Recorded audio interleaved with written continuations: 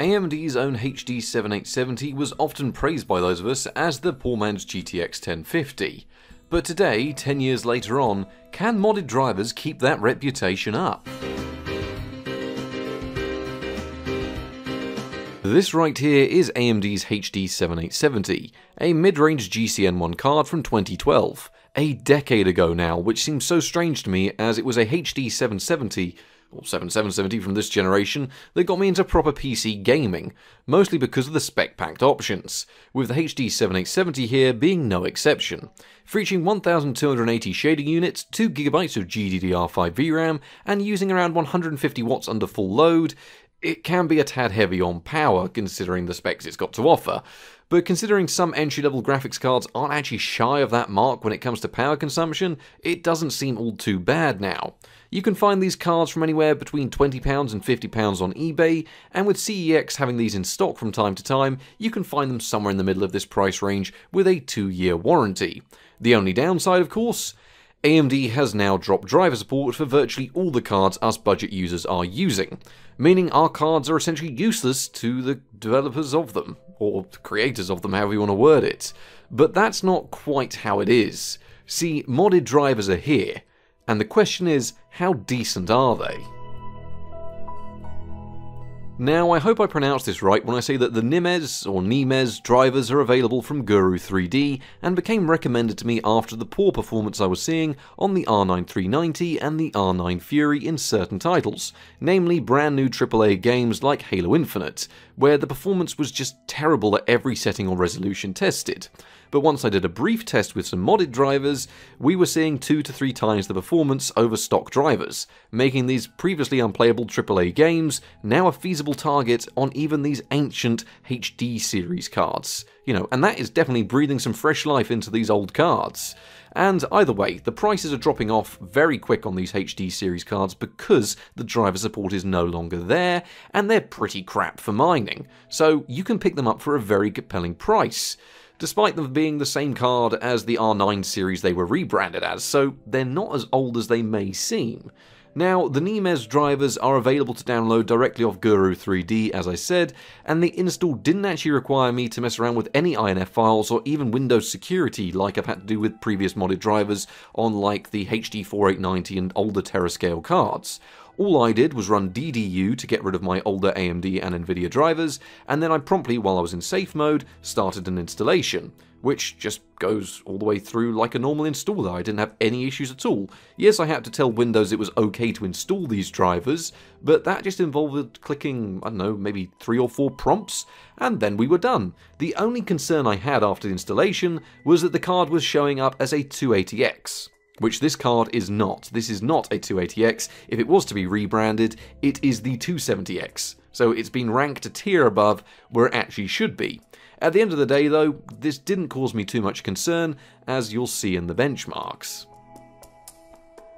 Now we are going to be testing on my normal Ryzen system, which should give the HD 7870 plenty of headroom, so we'll be entirely GPU bound in virtually all instances, to really find out the limits of this little here chip, because I've not tested it in about 3 or 4 years now.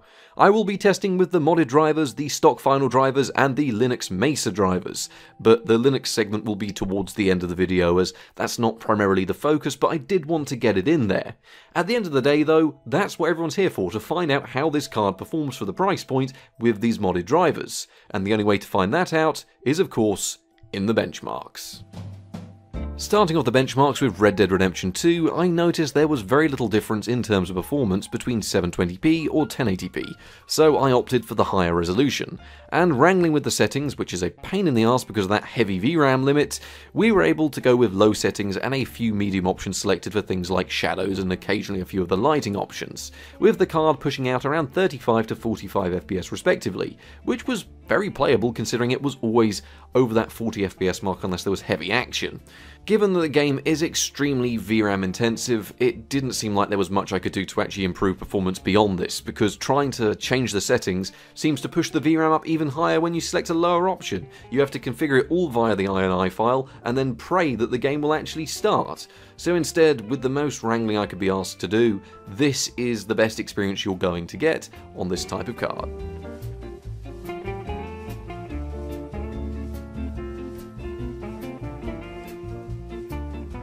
Battlefield 5 ran very smoothly with the 1080p resolution and predominantly lower settings. Still nothing to scoff at by any means, as this game looks absolutely brilliant even at these lower settings. The game averaged around 67 FPS, which felt significantly higher than the more fluctuating 60 FPS I was seeing beforehand with the older drivers, something that I will be touching on at the end of benchmarks, as I said. Heavy scenes would of course cause drops to this frame rate, as well as spawning in could cause this, as you probably noticed at the start of the benchmarks, and all in all it was a very nice experience, and one that was definitely assisted by the use of modded drivers.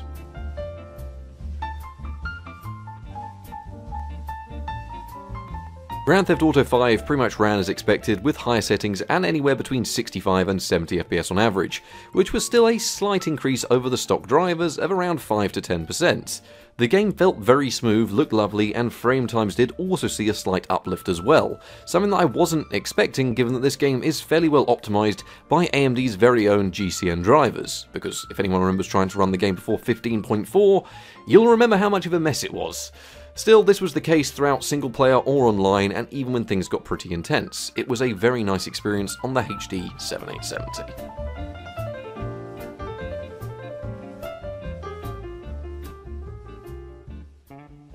BeamNG ran surprisingly well with a mixture of medium and high settings, mostly leaning towards the medium settings though. We saw around 63 FPS on average with the 1080p resolution selected, and this was through some of the more intensive maps. Once again, you could see this fluctuate higher or lower depending on the map chosen, but in general you would see playable frame rates across the board, and something that is still very decent by today's standards, especially considering this isn't one of the most well-optimized games in the world, and can be rather intensive at higher settings, and higher resolutions as well.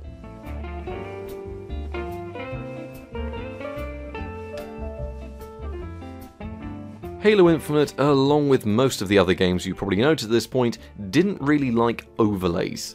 But whereas most games would just see performance suffer and in general become a bit unstable, Halo Infinite would crash every time I tried to use an overlay, only ever making it to the menu screen and never into game. However, once we were in game, we did get a fairly reasonable experience. The game averaged anywhere between 45 and 60 FPS depending on what was going on, and in the end I opted to cap the game at 45 FPS for a smoother experience. Well, either way, it made the game very playable, and considering this game was unplayable before with the original stock drivers, it really does go to show that these old cards have a lot more to give, given they're running AAA games from 10 years after their release date, and are only let down by AMD's poor final drivers. Mount & Blade Bannerlord was run with 1080p and a mixture of low and medium settings, in which we saw around 50 FPS on average in some of the more medium-sized battles. Heavy foliage and of course larger battles could see a result lower than this, but on average you'll see anywhere between 50 to 60 plus FPS during most of the early to mid game, and you can always turn down the battle size to maintain this frame rate well through to the late game, so not a half bad experience. Star Wars Fallen Order was another example of a game being smoother when it was run with a capped or targeted frame rate. Targeting 45 FPS in this instance, we saw the game average very close to this figure, usually running anywhere between 40 to 46 FPS, which was pretty decent. This was of course with the medium options enabled and a 1080p resolution, and the game didn't use any sort of scaling during this, it was running an entirely true 1080p resolution. So given this game runs so well on that older Fire Pro I was using, the original Xbox One equivalent card thing I suppose is what you'd call it, and either way this provided an even better experience than that. Now the final question I wanted to ask was, can it run Crysis Remastered? And the game just wouldn't start with the Nemez drivers, claiming there is a problem with the installation when they are in use. I did try it in another system, as well as a full reinstall of the game and Origin, but there was no dice. So instead I decided to run Kenshi, which is a pain in the arse to run at the end of the day, and also ran very nicely on this HD 7870. So you can't run Crysis, but you can run Kenshi, which ran very nicely with medium settings, a 1080p resolution, and it makes it the perfect pairing for a game that can only really use one core. So with those benchmarks all out of the way, what genuinely struck me as interesting was the really good improvement to performance we saw. And I think a lot of that comes down to the fact that AMD's final drivers on these GCN cards is frankly terrible. I mean, don't get me wrong, you know, they are working final drivers the same way the Terascale drivers are final working drivers. But take a look at AMD's competitor, Nvidia's Fermi series. That came out the same time as Terascale, and they left it with perfectly working final drivers and even DirectX 12 support. What did GCN get? We saw cards only 6 years old like my R9 Fury just being abandoned. When even it goes to show that even their cards from 10 years ago that are still in the consoles, that are still supporting games, run absolutely fine. The only issue we are seeing with these cards not being able to run modern games is the fact that AMD hasn't supported them, so it's fell to the community to fix it on their behalf, which is frankly just atrocious. I mean, I haven't actually wrote anything into this script. The actual script goes back to me talking about frame times, which is what I'll get onto now. Either way, I did notice a large improvement to frame times across the board compared to the stock drivers, usually nothing too dramatic, but rage titles such as GTA 5 and Red Dead Redemption 2 felt much smoother compared to the stock drivers. Indie titles received very little change in terms of performance, often just performing the exact same, as there's not really getting any real optimizations from the drivers regardless, which is not a detriment to the card as performance was still more than adequate. It just doesn't offer you the huge improvements in 100% of use cases. But in general, most titles from 2018 onwards did see around anywhere between 3 to 10% improvements depending on what you were doing in game, and this was predominantly in AAA titles. And for a card retailing between £20 to £50, that is nothing short of amazing. It just depends on what you're going to be running and whether or not you'll see those improvements. So, because everyone always asks me every time we touch on a topic like this to delve into the world of Linux, and for once that's actually very appropriate here, as Linux has offered us open source AMD drivers for the best part of a decade now on this series, and it's been well adopted since its release. I decided to test across Ubuntu with the latest Mesa drivers, as I felt that gave a good entry-level point into the world of Linux and the performance on that side. Modded drivers do compare pretty well to the Linux side actually, although throughout most instances it was only really source games that saw superior Linux performance. In general, what you'd see is stock drivers, followed by the Linux drivers, followed by the modded drivers, and then in some titles you'd see Linux at the bottom just purely because it doesn't have Linux side optimizations in those titles.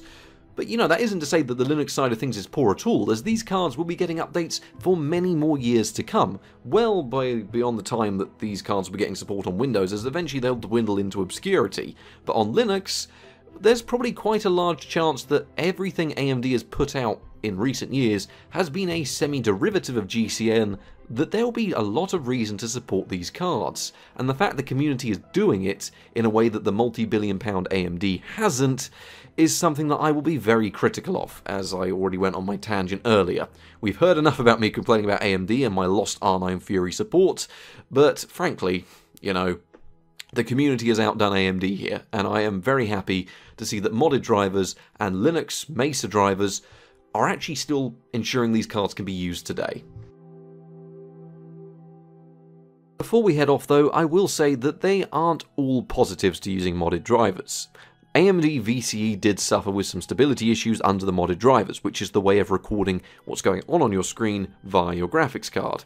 Perhaps it's because the HD 7870 was being detected as the 280X, and it was causing it to be not utilised properly in terms of video recording. It did work in OBS, but anything higher than the high quality preset would result in frames being dropped, even though we had plenty of encoding headroom according to Task Manager. So you do lose some aspects of the card when opting for the community support. Just most of the benefits of performance actually do outweigh, you know, AMD VCE, which is 10 years old, being a little bit wonky from time to time.